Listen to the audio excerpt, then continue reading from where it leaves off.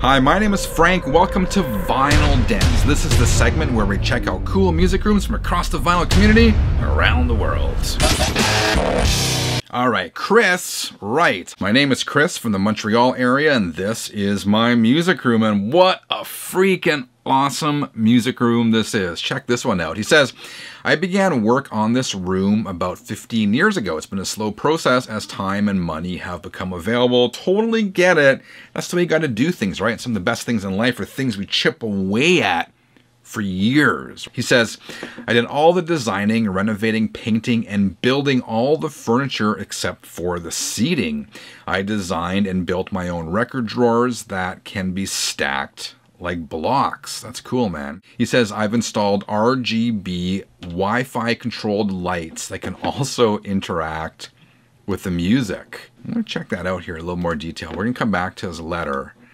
But I love the look, like the lights and the atmosphere that creates. I think that looks awesome. That looks awesome. He writes, the audio equipment is not too fancy. It includes some Pioneer monitors bought at half price, a salvaged NAD 314 amp that was rebuilt, an NAD tape deck that he found for 90 bucks. He has two Gemini PT 1002 turntables with Ortophone red cartridges that are probably the best 1200 copies that exist at half the price. That's interesting because when I was looking at the pictures of this music room, at least from the distance, I did think those were 1200s. And of course, I'm a huge fan of the Technics SL 1200 turntables. It's my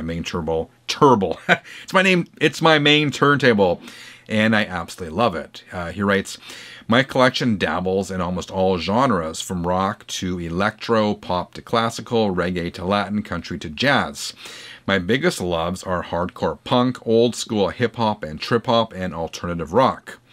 I've included a chart I made recently for fun using info from my Discogs collection. So this is all of Chris's record collection broken down.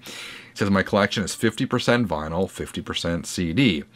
There are pictures of the evolution of the room as well as my Lego builds on my Flickr page. But I do dig this music room, and those storage shelves that Chris built, the ones that stack on top of each other. Just looking at this picture here with the records, I'm assuming those are the cubes he was talking about.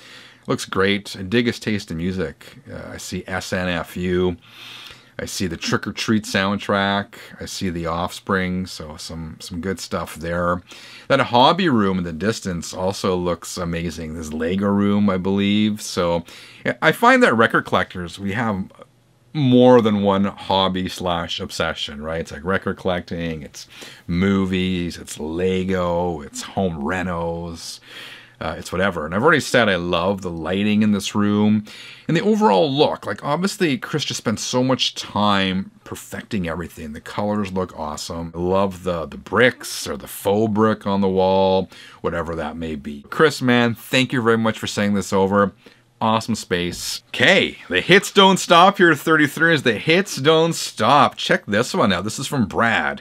And he writes, my name is Brad Rose. I'm 38 years old. I live in Kissimmee, Florida. Kissimmee. I hope I said that right. I love that name. Kissimmee.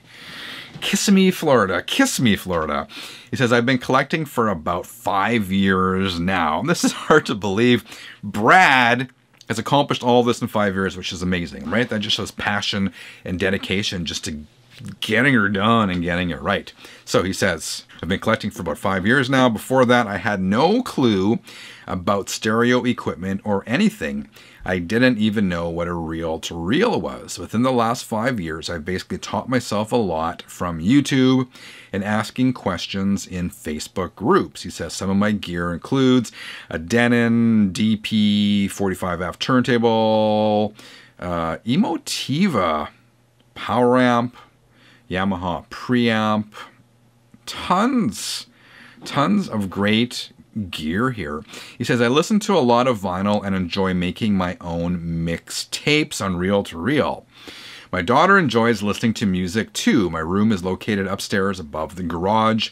It's our only room upstairs, so that's cool. It's got a little bit of separation from the rest of the house, particularly with younger kids. My kids are 11 and 14, but I'm in the basement. They're on the second floor, so there's a floor separating us. And even at nighttime, I sometimes get a knock from upstairs saying, turn it down, Dad, just because we have air vents here, right? And the sound still moves throughout. But being on his own floor, hopefully that helps with the sound separation and everything. What else did I say here? He says the back wall is basically extra gear and my workbench. So again, equally impressive to the last room. It's just got so much stuff here. Like, look at the tapes. Look at the CDs. Anyway, I love this space. Love the fact that Brad is getting his kids into this. I try to expose my kids to music and my stuff as well. But I don't push it on them, right? Like, kids have to have their own lives and develop their own interests and whatnot. And your daughter's super cute. I assume that is her Trolls record. I love it, man. And that's the key to getting kids and young people into this, right? Like, when my kids were small, if I said you must listen to Metallica or you must listen to Black Sabbath, it wouldn't go over well. So I, maybe got like a Disney soundtrack or later like a Lady Gaga stuff. So you reel them in by relating to them and making it relatable to them. So that is what Brad is doing here. So more power to you, man. This is awesome. Brad, thank you for sending your stuff over. Place looks wicked. Do people still say wicked? I don't even know. Glenn, this comes from Glenn. Glenn says he is 61 and lives in Ontario, Canada, and he writes, I've enjoyed your videos for quite some time. Awesome. Thank you very much, Glenn. He says, your easygoing nature and knowledge is a nice combination. Awesome. I'm glad you dig everything this channel has to offer. He says, I have a couple of systems in the bunker. The bunker. He says, I've recently recreated the first system I ever bought as a teenager back in the 70s, consisting of JVC components with realistic speakers from good old Radio Shack. Radio Shack used to sell some really good stuff, and I think in some ways history has forgotten that, and sort of people write off the Radio Shack stuff and the realistic stuff, but particularly in the 70s, man, they were selling some good stuff. Obviously, as far as I know, Radio Shack did not make their own stuff. They contracted the work out to factories in Japan and elsewhere, and they did. I mean, they had some crap, obviously, but they also crap, like everyone had crap, but they also had some really good stuff. So he says, my main system has Moon Electronics with a Riga turntable and Paradigm speakers. I try to get down to the bunker each afternoon and enjoy both systems. So sounds like Glenn is a basement dweller like myself, so welcome to the club, Glenn. Basement dwellers unite. I may have to call my space the bunker as well. So awesome, man. Thank you, Glenn. Thank you for sending your pictures over. I got some more music rooms to show you, but I want to let you know, if you are interested in submitting your music space for consideration for a future episode of Vinyl Dens, there's a whole description below this video telling you what I'm looking for and how to submit your picks, so please do check that out. Love vinyl? Tell the world with a Channel 33 RPM t-shirt. Check out the Channel 33 RPM store today. Okay, this comes from Dave. Dave is a Beatles fan. Dave wrote, hey, I'm David Renfrow, and I live in San Angelino, Texas, USA. I've been collecting records and Beatles memorabilia since 1973, 73, the year I was born. He says, I have over 1,000 records, 45s, EPs, and LPs, along with 8-tracks, cassettes, and CDs. So his collection runs the gamut, man. He has a variety of mediums here. He says, the centerpiece of my music room is the bar. Check this out. Look at this bar. He says he designed it, and then he had... Did he build this? Let me read that again. The centerpiece of my music room is the bar I designed and had built. So it sounds like he envisioned this, but he contracted out the work. If I got that wrong, Dave, I'm sorry. He says also the guitars, basses, and drums allow me to jam and enjoy a cold one with friends. A couple of my favorite things, jamming, music, beer, friends. Can't go wrong. He says, a couple of years ago, we decided to remodel our house, and with a new kitchen, I got a brand new room built over the garage for my collection. Dave is like the Fonz, man. You're like the Fonz. I love it. He says, but we ran into a problem right at the start, COVID.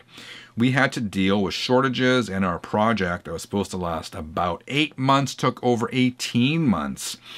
I was doing some, not really renos, but some work here in the basement during COVID as well. I built a bar in the basement, and I was waiting for these cupboards to come in from IKEA, and I can attest to the fact that COVID really messed up timelines. He says, every detail of this room was designed by myself, including the placement of the sound system I had in mind. His pride and joy, he says, is his Marantz TT-15S1 turntable.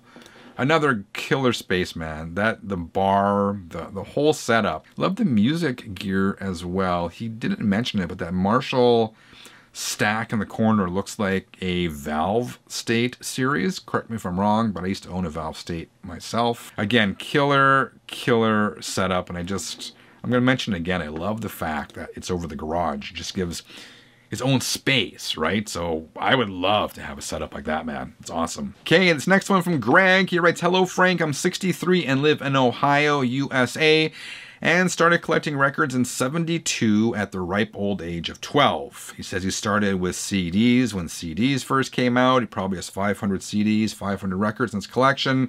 He also streams. He says, I don't discriminate. I'm kind of the same way as well. Again, speaking strictly for myself, I feel like I'd be closing off so much stuff if I didn't stream, because there's more music out there than I can possibly own.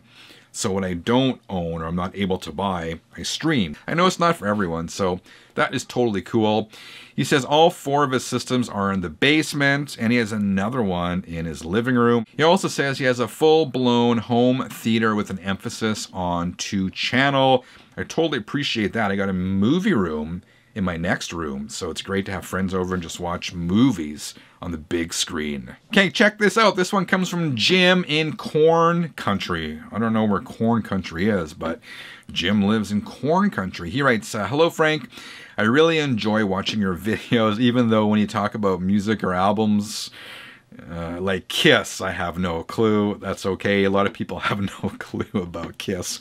He said, my setup started as a lab experiment in 1982 with the old Audio Amateur and Frank Van Alstyne newsletters about how to improve your sound for little money. I love the concept as well. I often call myself not an audiophile, but a frugophile, meaning I try to get the best sound that I can afford. So it makes total sense. He says, I bought the speakers in 1990 before returning to college, and they cost me only a few hundred less than my new back-to-school Toyota Tercel. The VPI Mark IV came along in 1997 with a TNT platter, standalone motor, and rewired arm. And it's as good as a turntable as I'll ever need, he writes. I totally can see that, man. The turntable looks freaking awesome. He says, on a good night, the system can sound frightening. And fright, ladies and gentlemen, the level of fright in your system is an awesome way to rank your listening experience. All right, 33ers, hope you dug this video. If you did, I would appreciate a quick thumbs up. I also have a whole playlist with tons of other Vinyl DENS episodes. There's a link here. You should check it out. I'll see you there in a couple of minutes. Till then, keep on spinning.